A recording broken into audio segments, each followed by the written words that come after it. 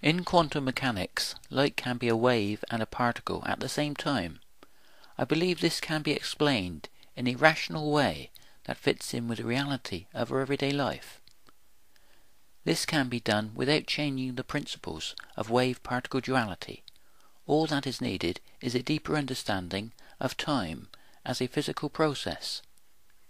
Everything we do is done over a period of time. Every observation, every scientific experiment that has ever been carried out has been done over a period of time. But we have no understanding of what the moment of now is. This has to be the most important moment in any observation or scientific experiment.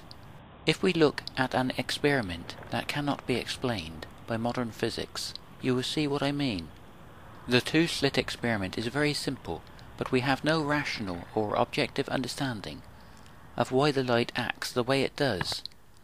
But if we look at the two-slit experiment as a process over a period of time, with time being formed photon by photon, within the reference frame of the experiment, it can make sense. Light waves will come in contact with the plate with the two slits, collapsing into new photons with a position in space and time. The light waves that do not come in contact with the plate will go through both slits. The waves will then form constructive and destructive interference over a period of time, and an interference pattern will build up on the screen, photon by photon. This interference pattern will continue as time unfolds, photon by photon, within the isolated reference frame of the experiment.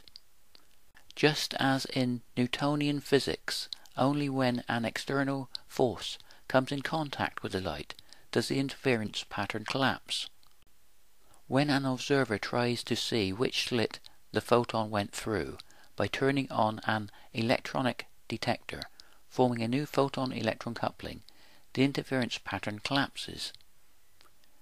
This is because the photon-electron coupling represents a new moment in time, the moment of now, within the reference frame of the experiment. If the observer turns off the electronic detector, the interference pattern will reform over a period of time, photon by photon. In this theory, we have a universal interactive process. The same interference pattern can be seen when sunlight breaks through clouds, forming rays of sunlight. The universe is in a process of continuous creation, continuously coming into existence with each new photon oscillation. Because the photon is also the carrier of the electromagnetic force, electrical potential is the same potential we have with any future event within our own reference frame that we can interact with, turning the possible into the actual. In this theory, we only need 3 dimensions and 1 variable of time. The parallel universes of U. Everett and the multiple dimensions of string theory are just future possibilities and opportunities within individual reference frames in our one 3-dimensional universe. Please subscribe and rate. It will help in the promotion of this theory.